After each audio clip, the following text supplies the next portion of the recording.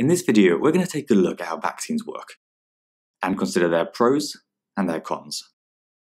Once our bodies, or more specifically our immune systems, have been exposed to a certain pathogen, they generally develop immunity to that pathogen and any of the diseases it causes. And once we're immune, it means that we can't catch the disease anymore, which is why we only catch things like chickenpox once. The problem though is that we still have to catch the disease that first time, which can range from being unpleasant to lethal. What would be great is if we could somehow expose ourselves to the pathogen and get the immunity without actually catching the disease. Well, this is exactly what vaccines do. Inside a vaccine are the pathogens that we want to be immune to. But importantly, they've been weakened or inactivated so that they aren't strong enough to cause us any disease.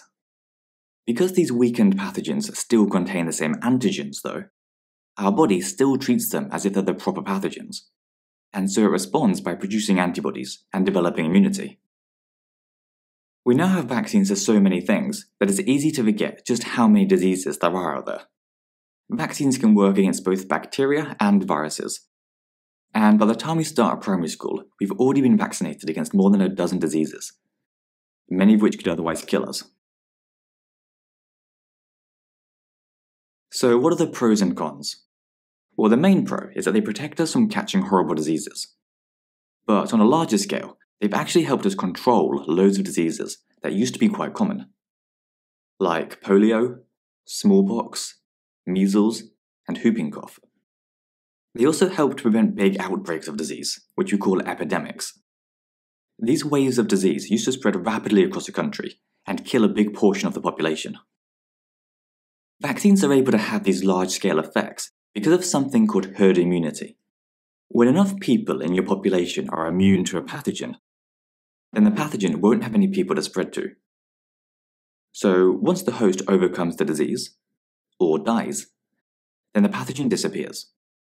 So even if a few people aren't vaccinated, they're unlikely to catch the disease because everybody around them is vaccinated. Now, the pros pretty much always outweigh the cons when it comes to vaccination, but there are a couple of problems. For one, vaccines don't always work.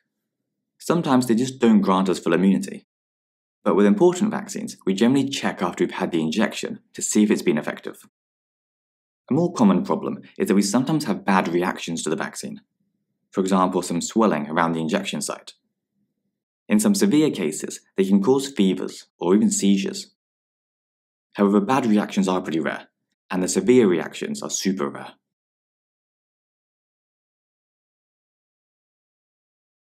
If you haven't heard yet, you can find all of our videos on our website, cognito.org. You'll also find questions, flashcards, exam-style questions, and past papers. And we track all of your progress so that you always know what to study next. So sign up for free by clicking here, or browse our playlist here on YouTube.